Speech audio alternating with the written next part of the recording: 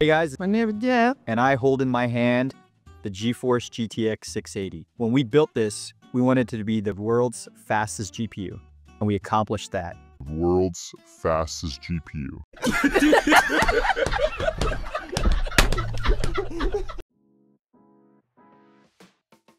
Now, all jokes aside, in this video we're taking a look at a GTX 680 13 years later. Why? Well, YouTube randomly decided to recommend me Nvidia's original launch video, and it got me thinking, this is a sign for me to go waste money on an obsolete GPU. But wait, is it actually obsolete in 2025? Have I just bought myself a glorified HDMI port, or can this thing actually play any modern games released in the last few years? Well, that's what we're going to find out in this video. Released all the way back in March of 2012, the GTX 680 was a king of its time. It packed a mighty 2GB of VRAM, ran on the brand new Kepler architecture, and Nvidia proudly called it the world's fastest GPU. Well, for about 6 weeks, until the GTX 690 came along and ruined the party. But with all that said, it's time to dust this thing off and see what it's actually capable of in 2025. Alright, so on screen is the full specs of the PC we will be testing the GTX 680 with. We're also using the latest version of Windows, which is Windows 11 25H2, as well as the latest driver for this card, which I believe was 475.14, which was released in August 2024. We also decided to test games in terms of oldest, in terms of the year they were released, all the way up to the newest, at least in terms of what I've got on this PC at the moment. But with all that said, let's go ahead and test this GTX 680 in 2025. Alright, so this game surprised me, and not in a good way. Now, we ended up playing first at 1600 by 900 with the lowest settings possible, which for a 10-year-old game is quite underwhelming. I never played this game myself, nor did I have a gaming PC at this point. Was this game classed as demanding back in 2015? Well, from this benchmark it seems it.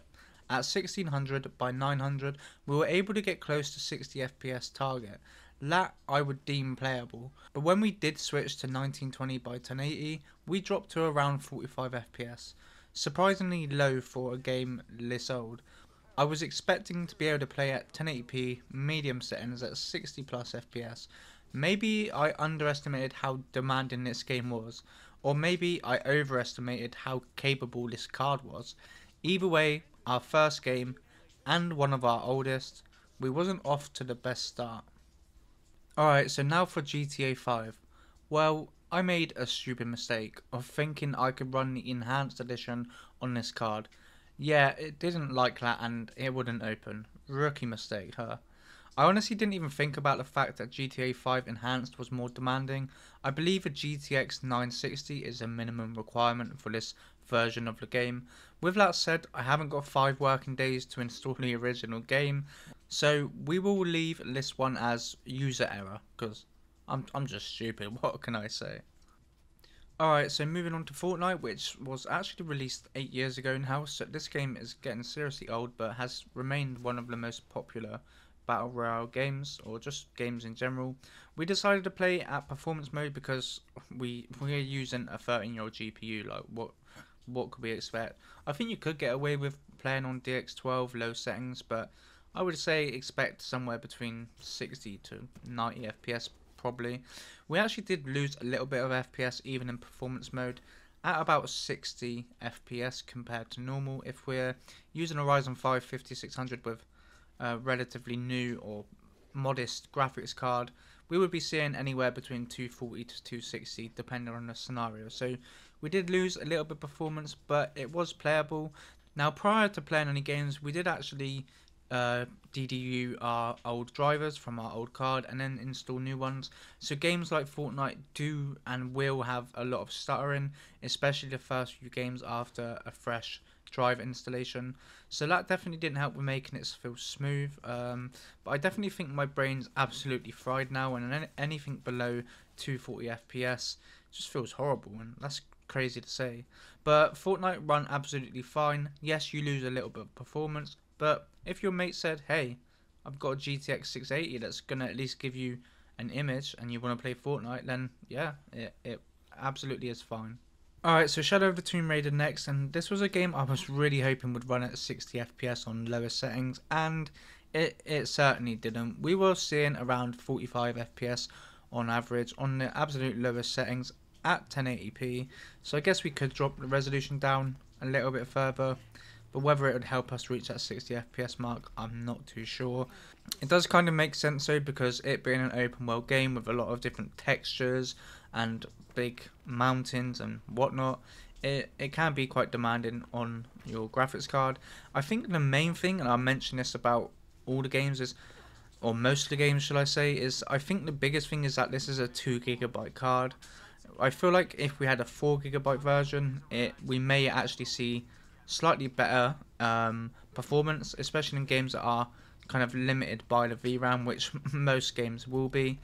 But in the end, Shadow of the Tomb Raider was, well, playable if you're happy with 45 FPS. But honestly, for me, 60 FPS is at where it should be. So in the end, I jumped off the cliff and said, I'm done.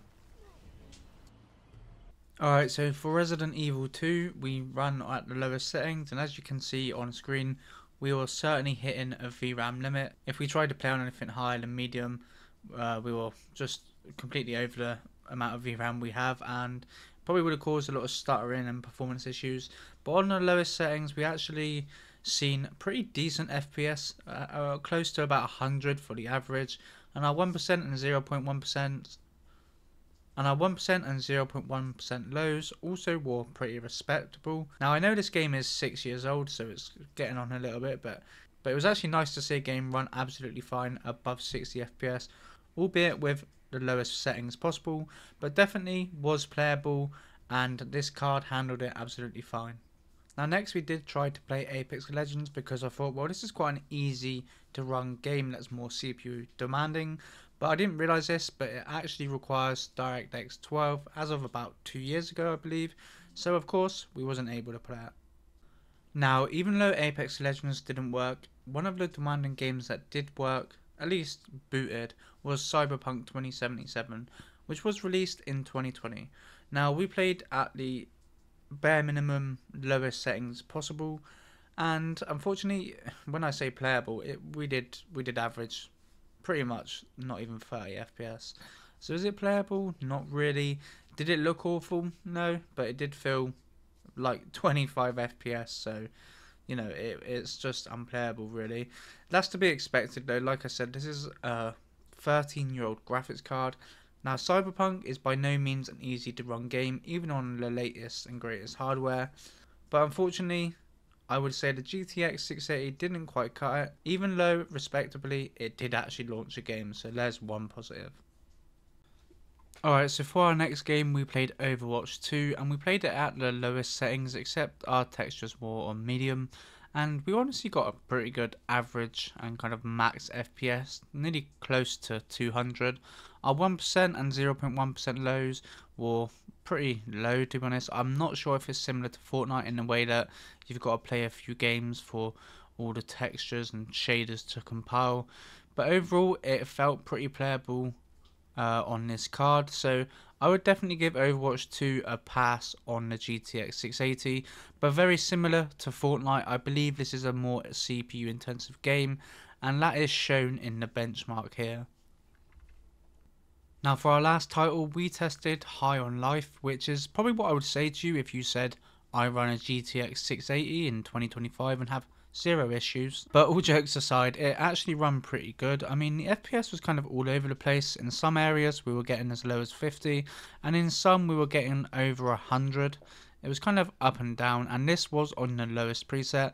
But overall it didn't look awful, and it didn't feel bad, like not as bad as Witcher 3 for example. I believe this game was released in 2022, and it's a pretty weird game really. You basically get abducted by aliens and whatnot, so if you are high you might actually enjoy this game, but honestly it did run quite well, and overall High on Life is playable on the GTX 680. Alright guys, that's going to be just about it for this video today. The GTX 680 in 2025. Now there were many games that wouldn't run due to this not fully supporting DirectX 12, And I do believe that the oldest Nvidia series that fully supports DirectX 12 is the GTX 900 series, so that's definitely food for thought. Now, there was a few other games like Forza Horizon 5 which I wanted to try, and once again it just wouldn't run because of it needing DirectX 12 support. But overall, I mean, there were some games that did play, but they wasn't necessarily modern. I mean, many people would class Cyberpunk 2077 as modern, but it's 5 years old now, so I guess when it comes to modern games, I guess some people would argue it's whatever's played the most even now, even if it's 7-8 years old like Fortnite. But honestly, I wouldn't recommend anyone to go buy a GTX 680 in 2025. If your friend gave it to you for free and said, here you go, because you don't have a graphics card, then sure, you know, use a GTX 680 until you can afford something slightly better, maybe something like a GTX 1060 or 1070, which are quite cheap now. At least that way you'd have the full support regarding DirectX 12. Or if you really needed some ray tracing support or DLSS, then something like the RTX 2070 can be found for about £150. That's going to be a massive improvement over this card and would have 6 more gigabytes of VRAM as well. But anyway guys, I hope you all enjoyed the video, and I'll catch you in the next one.